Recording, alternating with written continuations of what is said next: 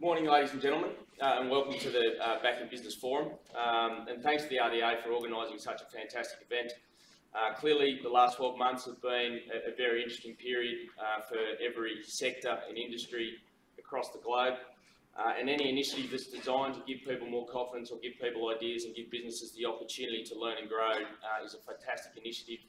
And it's good to see that this is the first sort of event within our region that we can get people face to face. I'd also like to call out today's National Ag Day. So I'm a bit biased, but given all we do is agriculture at Rabobank, it's a fantastic day to celebrate everything agricultural, the participants in the industry, and so happy National Ag Day on behalf of someone within agriculture. And it's a nice time to celebrate ag given where the seasonal conditions have returned to over the last sort of 12 months. My name is Toby Mendl, and as introduced, I'm the Regional Manager for Central New South Wales at Rabobank. Rabobank is a cooperative agricultural specialist bank. 100% of our clients are involved in agriculture, both pre and post farm gate, across all commodities and the full supply chain. Locally, the bulk of our business involves intergenerational family farms. Given that's our space, today's economic update will have a bit of an agricultural flavour, and it'll start with some global detail and look to bring it back to sort of more local issues. An economic update can be a little bit dry, but does provide, I suppose, the framework for opportunities for growth as we look to see not only locally but nationally as global economies begin their recovery. The ag piece does have an influence on the national economy. It is a foundation to, a part of the foundation to the economic success, largely predicated on the fact that 65% of our produce is exported. So it plays a key role in the balance of trade for our country, but also, more importantly, at local regions with the multiplier effect coming into regional communities. A strong ag society and community does provide strength in other services that they need in the local communities and employment through that sector. Within the Central West, agriculture is the fourth largest sector, contributing approximately 10% of both the total employment and output, which equates to about 7,000 people, and an industry of about $2.6 billion. It also contributes approximately 20% of the Central West export market, so which is about $1.6 billion of cash that comes into the Central West outside of our region on the back of the agricultural produce. So there's been a lot about agriculture. I'll clearly acknowledge agriculture isn't the only and most important sector, but it does play a part in association with all the different sectors that you're all involved in. As I said today, I'll provide a high-level overview from a global perspective and look to bring it back to more local factors. But fundamentally, while some global headwinds remain from an economic perspective, I believe, in association, as Reg said, the Central West is well placed to outperform many other regions and provide continued growth and opportunities for the business sector.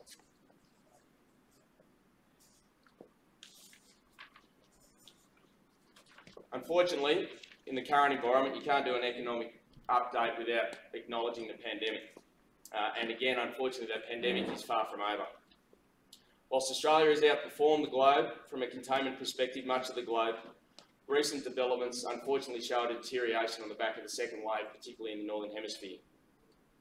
So the chart above is charting the new cases per week and also the new numbers of deaths per week on a global number. And you can see in the last month, unfortunately, the global cases have gone up from about 2.5 to 4 million new cases per week, and global deaths have gone from 30 to 60,000 per week.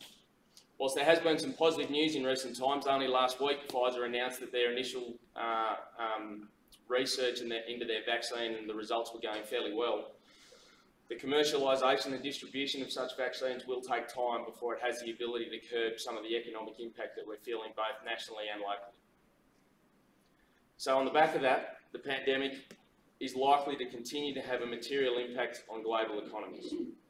And this in turn doesn't have a broad impact on the Australian economy, given, as I referenced earlier, our national trade balance. Australia runs a trade surplus year-to-date of approximately $55 billion, which means that the value of exports is greater than our imports, and subsequently our national economy is somewhat linked to the demand of our international customers.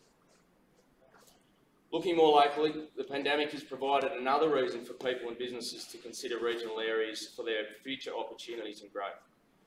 Remote working has become the norm rather than the exception, The lifestyle benefits are recognised now more than ever, and localised health and economic impacts have been limited in comparison to some of our metropolitan peers. That's not to say the pandemic hasn't had a material impact on many businesses, and people have continued to work hard to get through that pain. It is more of a reflection that the future can be bright, and there are further opportunities within regional Australia.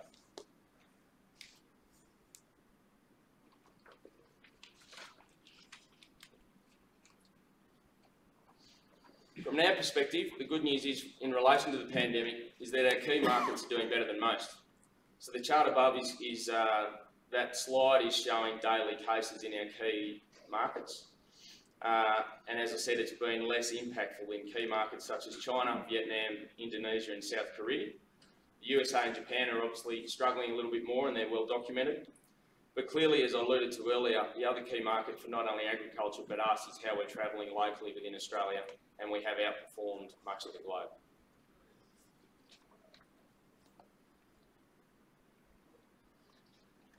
It has had an impact.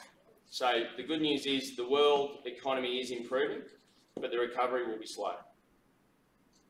What we've got here is the initial forecast of the global GDP is provided by OECD. The forecast was completed as of November last year, so pre-COVID. And it shows a flatline growth expectation of about 2.5% going forward. The pandemic hit, and what actually happened was that. So instead of growing at 2.5%, the global GDP actually dropped 10% within 6 months. Again, looking for the glass half full scenario, there was a lot of chat around whether it would be a V-shaped recovery or longer. And what this has showed is we have made good inroads globally, with half of that loss recovered already. So we're back up to about 6% down on where we were pre-pandemic. Locally, the impact has been much less severe. From an output perspective, Central West is estimated to be down approximately 3%, and employment is down approximately 2.5% from pre-pandemic conditions. In the global context of a greater than 10% drop, again, this is a good result for regional Australia and the Central West, and potentially positions us for a quicker recovery than other areas. It is also noted that whilst many industries have struggled, back to Reg's point earlier also, a number have continued to trade strongly, particularly locally. Some have pivoted and adjusted their business model to create other revenue streams successfully. And I look forward, there's plenty of those presenters this afternoon who are going to talk to the way they've done that, which should be a great knowledge sharing. This is the next stage. So where do we go from here? So the high pink line or the medium pink line is the current forecast from here. And what that shows to us is really we're going to get to the end of 2021 globally before we get to where we were before the pandemic. And that is assuming a pretty major assumption that vaccines are commercialised and distributed through the next 12 months in 2021. So there is some downside to that forecast, but it is an overview, I suppose, of where the globe is tracking.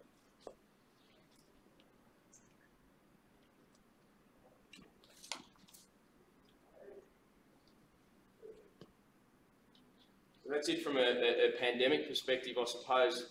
The other overlay on that, on how Australian economies may grow, is is the economic recovery performance of our key markets. So what this slide shows, and it's a little bit hard to see, but is the expectation on our key trading partners and where their recovery will be. So in simple terms, green is good and red is not so good. Green is showing economies that are going to grow over the 24-month forecast between 20 and 21. The dark green is above 2%, the light green is less than 2%, and the red zones are still showing a negative growth forecast for the next 12 to 18 months. What this slide does is reiterate the earlier message that our key markets are actually outperforming the globe. So again, China, although there's a lot of noise around China at the moment, and Southeast Asia are all looking to grow in the next 2 years, and some over greater than 2%. So again, it's another indication that potentially Australia has an ability to outperform the globe as far as the recovery from the pandemic goes.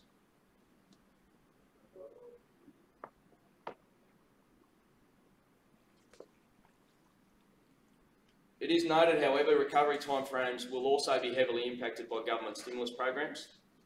There are multiple government versions of government stimulus that have been effective in minimising the economic impact of the pandemic. in Australia specifically, we've had JobKeeper, JobSeeker, early access to super, amongst a number of other. Just getting a wind up. There's all to go, Steve. Righto. 5 minutes ago. Right. Amongst a number of other options. So, what this graph shows is that within certain demographics, being the middle and low income earners, consumer spend has in fact increased post-pandemic. And whilst an unexpected result, it has had an impact on the ability to retain some economic activity in some sectors. The million-dollar question is, when that stimulus is removed, what will the impact be, and is the economy strong enough to maintain the impetus that the stimulus provided the economy at that point in time? The early data is showing that retail spending is holding up. Australian September retail sales were up 7% on the prior year, although they were marginally down on the prior month, largely as a result of the Victorian lockdown at that time.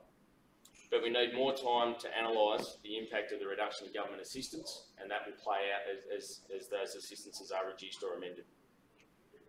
So that's a little about the domestic demand side, which is going to help drive our economy. There are some supply shocks that also have helped us, particularly from an agricultural perspective. So in simple terms, in China there was the African swine fever, which reduced their pork production by up to 14 million tonnes. For context, Australia's total protein production, so beef, chicken, pork, lamb, is 4 million tonnes, 4.5 million tonnes. So that provided an opportunity we don't have a great pork export market, but we certainly provided a substitute, and the beef exports continue to grow to fill that market through that time. The other major shock is the pandemic has closed on the right-hand side many processing plants in the States. So again, provide an opportunity for our beef markets. So we've got more buyers for our cattle because there's reduced in pork, and we've got less processed product to compete with. Less competition increases demand and helps provide a floor prices to sustain the industry and the economy. So the demand and supply dynamics over the last 12 months have underpinned domestic commodity prices and played into regional economics. This is a chart around global commodity prices, and whilst they have fallen in global currency terms, they have not crashed. Cotton, wheat and sugar, the top three lines, are largely unaffected, whilst wool and barley are the most under pressure, but not to levels expected at the start of the pandemic. It's important to take that, however, in the context of the local influences that are impacting domestic prices, and domestic prices have actually held up stronger than those that's indicated on that chart. Wool was probably the most impacted by a reduction on global apparel demand, where US retail clothing sales, for example, were down 50% year on year at the start as retail during lockdown. This has largely recovered to be only down 12%, but the prices have pushed up to about $12 a kilo from the lows of $8.50, but down from $16 12 months ago. We'll jump quickly to grains. Thankfully, we're looking at a really strong winter crop production this year. New South Wales production will be up about 366% on last year, and nationally, it'll be up about 63%. Typically, this would provide pricing pressure, but this is not eventuated given three main factors: low domestic inventory levels, tough seasonal conditions in the Northern Hemisphere in USA and Russia, and also inventory building across China and Pakistan, who are looking to avoid potential food crises and domestic food price inflation. Key issue, I suppose, on the livestock piece is the restocking demands. So beef cattle prices are at record highs, with the Eastern Young Cattle Indicator pushing $8. Slaughter numbers are down 32% year on year as prices, which also underpin prices as processed supply continues to tighten.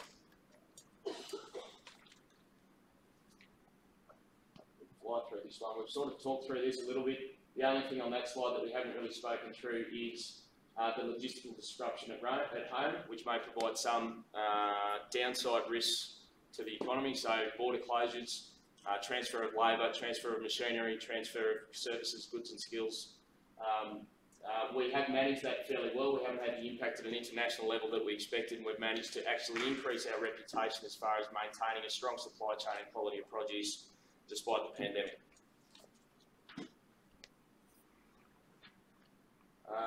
Upside and downside risks. Obviously, resurgence in COVID in Asia could have a material impact.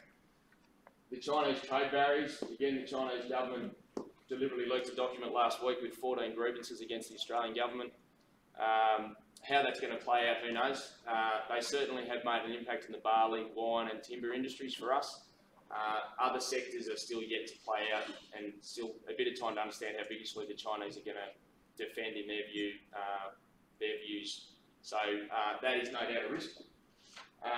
On the upside, we've talked through that. The only one there is the Aussie dollar. Obviously, depreciating Aussie dollar makes us more competitive internationally, as well as the relative price of our goods becomes more competitive. We expected the Aussie dollar to depreciate significantly on the back of the pandemic. It did, but it has recovered. So the forecasts for the Aussie dollar are now more stable at north of 70 cents. So we don't anticipate getting that upside of a depreciating Aussie dollar over the next 12 months. Oops, I've gone one too far. Katie, do you want to talk to my conclusions? She probably could. Absolutely. We can start hoarding cows. That's right, I don't think you're alone. So the concluding thoughts, nationally and locally, the ag industry is well placed to make the most of the opportunities and enjoy a profitable season going forward. The La Nina environment suggests we're going to have a wetter than average summer through into next year, which also positions for strong production metrics throughout the next 12 months.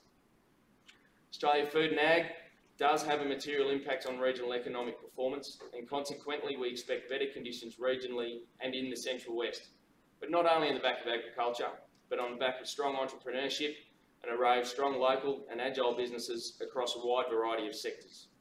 While some global headwinds remain from an economic perspective, I believe the Central West is well placed to outperform many other regions and provide continued growth and opportunities for all businesses looking to invest in the Central West. Thank you.